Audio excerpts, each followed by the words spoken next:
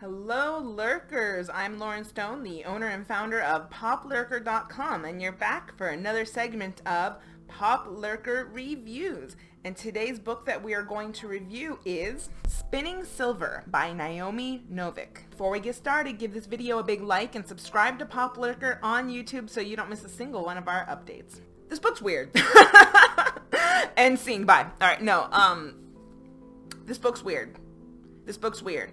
It was published in 2019, so it's not exactly the freshest of newest, and I'm sure there's other reviews out there for it, but I still want to put in my 2 cents because I'm the only other Jewish person in the world, and this is about a Jewish character named Miriam, so I need to speak on the book as an authority.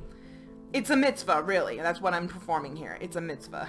I became aware of Naomi Novik when 2016's Uprooted was recommended to me by my best friend.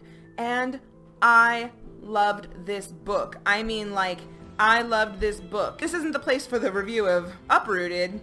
Again, now it's not a new book, so I'm sure there's been plenty of reviews about it. If it's requested that I do a review of it, you know, I'm more than happy to. But we're gonna leave this one in the past. This one was basically about a witch and her sorcerer and magic and destiny and a monster in the Polish woods and lots of Slovik stuff that, like, I'm familiar with, and nightmares and fairy tales, and it was just, this was such a good book, and there were like some good parts there, like, you know, the kind that you highlight or bend the pages and come back to later when you need to smile. That's in here. It was fantastic. But this book did not have that, and it sucked because I really thought we were gonna get that. I wouldn't even compare Spinning Silver and Uprooted, except in the fact that, like, the covers are clearly complementary. Graphic design is the same, and it says here on Spinning Silver, it says, you know, by the author of Uprooted. So very obvious they wanted to piggyback the success of Uprooted with Spinning Silver. Spinning Silver also has fairy tale roots, as like a lot of the stuff. I like fairy tales and fantasy, guys, so a lot of what I read kind of stems from those roots. But this one has a very original spin on it because it's a Rumpelstiltskin retelling, which I had never seen before. And I loved Rumpelstiltskin as a kid. I used to watch this version starring, what was it, Amy Irving, that was filmed in Israel, but it was in English, and it was live action, and the song, I Love the Miller's Daughter. Like, you know the one I'm talking about. And that was a really cool movie. I love Rumpelstiltskin, like the part where, like, the floor opens up and, like, eats the little monster man alive. Like, love Rumpelstiltskin. Straw into gold, all that cool shit. So when I heard that Spinning Silver was a variation on that, basically Miriam, who is the Jewish daughter of a money loaner in this town where most of the people don't like Jews, don't trust those Jewish people, they're trying to take our money back, blah, blah, blah. Basically, her father has overloaned and has not been collecting on their debts, so the family is going broke. Mom is sick, and Miriam takes matters into her own hands. She puts on her, like, business pants, and she's gonna get all that money back, and she's a really good loan collector, so she's getting their money back plus the interest. Her family, for the first time in quite a while, is doing really well. Her grandparents on her mother's side are also, you know, loaners, loan officers, whatever you want to call it, and they've done really well for themselves. There's a lot of aspects of Jewish culture, Jewish weddings. It's nice to see that representation done in a non-pandering way because there's so much media that either cartoonifies the Jewish experience or completely overlooks it. You know, we're vilified often, and I'm not trying to say this like from a victimizing standpoint.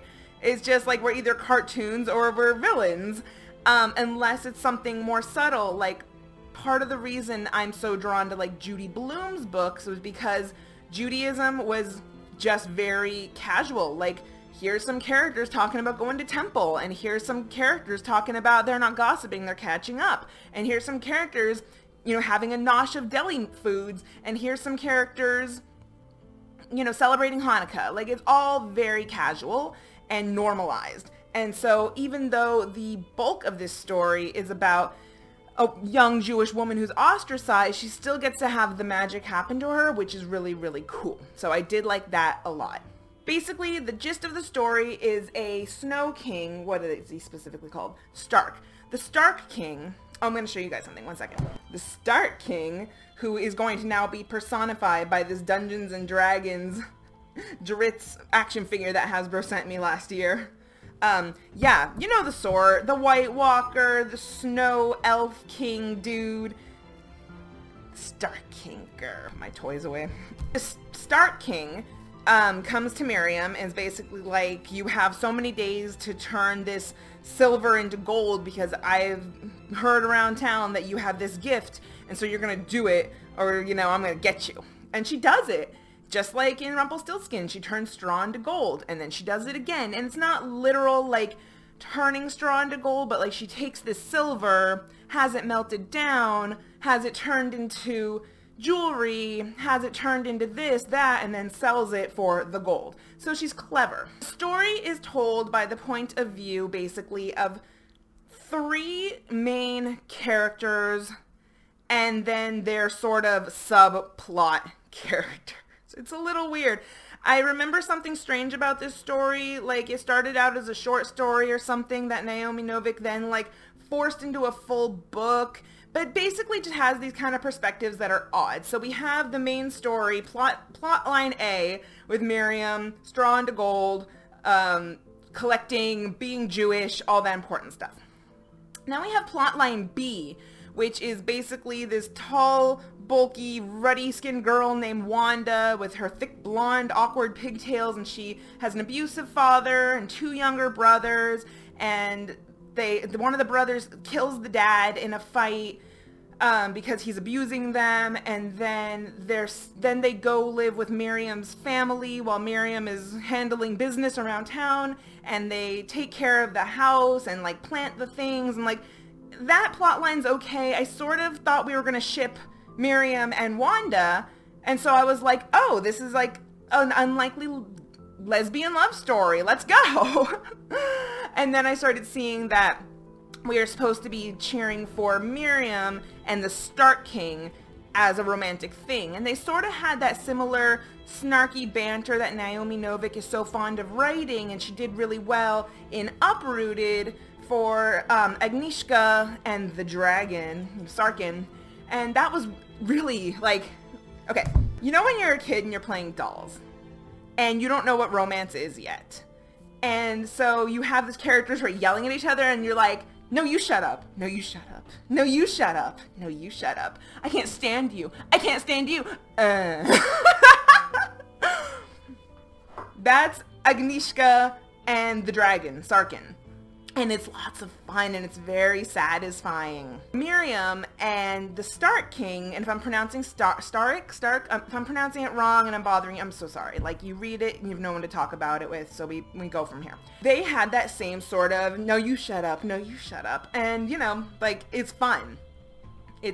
I like it. Some people, you know, reviewing the books have called it abusive, and he's insulting her, and it's like this toxic relationship, but, like, I don't think so. You're gonna learn more about me when I do my video entitled Why the Nanny, about how much I enjoy those bantery, sexual tension kind of relationships. Back to spinning silver. And then we have plotline C. Plotline C, which is about Irina and her old nanny. And she's the receiver of the jewelry that Miriam had made as like a sort of dowry, and she's going to become the queen, and she doesn't love the prince or the king, but then she like does love him, and then they like become like this really strong unit. And then the weakest chapters are the ones narrated by Irina's nurse and Wanda's youngest brother. So we have Wanda chapters, her brother Sergei, and then like the little one, like Stefan, if I'm not mistaken. It doesn't even matter. Like the voice doesn't matter, so my opinion doesn't. It's weird. It's weird because it's all building, and trust me, I couldn't put this thing down. It's building and it's building and it's building. And then we have a very weak climax. And then we have this final chapter where the Stark King comes back asks Miriam to marry him, she basically, like, it has to be a Jewish wedding. They have a chuppah and all. So that'd be a really funny image of, like, this Snow King elf satyr monster man guy. You know, like, with a yarmulke, with a kippah under, like, a chuppah. So, like, there is fun imagery there.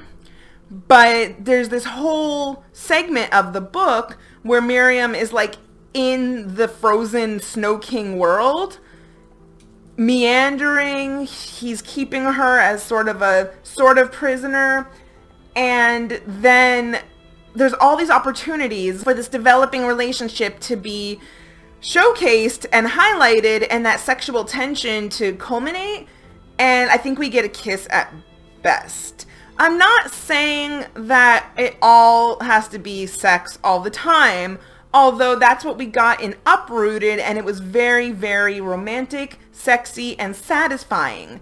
And so that was the bar that Naomi Novik had raised, and that was, I don't want to say expectation from her audience, because you can write whatever book you want. Like, you write, if you're the author, you write the story you want to tell. Nobody can stop you. But if this one was so strong and so good and was so satisfying, what happened in this next story? What happened in Spinning Silver that it just, the writing again was just spectacular. The characters all had these different voices, the sensory writing, the set building, the action, like all these things where so many writers falter and get lost. Naomi Novik doesn't. She really sticks with it and really carries you along. And then she was okay with the end of the book collapsing. And I don't know if it was like a joke on the readers, or she really wanted to give us something unexpected, but in the quest for the unexpected, she let it unravel, which, hi, Star Wars, like, it happens. So that was just kind of where the story lost me. Like, at the end of the book, one I had been invested in, like, non-stop for like 4 days. I couldn't put it down. I was consuming this story. I was so in this world, and I wanted more. And then I didn't. So I would give this book, Spinning Silver by Naomi Novik, it really gets, gosh, like 3 out of 5 lurks. If she had just stuck with plotline A and given us more of that, and not changed points of view all the time, and not made it like Wanda's story and Irina's story were like so imperative, but still kind of told these tales from Miriam's perspective and just kept it following Miriam and what these different relationships meant for her journey, this easily could have been a 4.5 or even a 5 out of 5 book. With a little bit of release tension and a shift in perspective and having everything kind of mean a little more, this would have been a 5 out of 5. But by the end, when we were just kind of plotting and meandering, and the characters that we really wanted to see that release tension and everything that we've read up to this point mean more, and it didn't, yeah, we're at 3 out of 5 lurks. For sure. I don't think I have any highlighted reread passages here like I do with Uprooted. Although I'm going to reread this. I will read it again. It's not, I don't go back to it for that like escapism of a sensuous world the way I do with Uprooted. So thank you guys so much for hanging out with me. I'm Loryn Stone with PopLurker.com. Stick with our site for all sorts of evergreen content. Like and subscribe on YouTube. Always love what you love and never stop lurking. I'll catch you for the next one. Bye.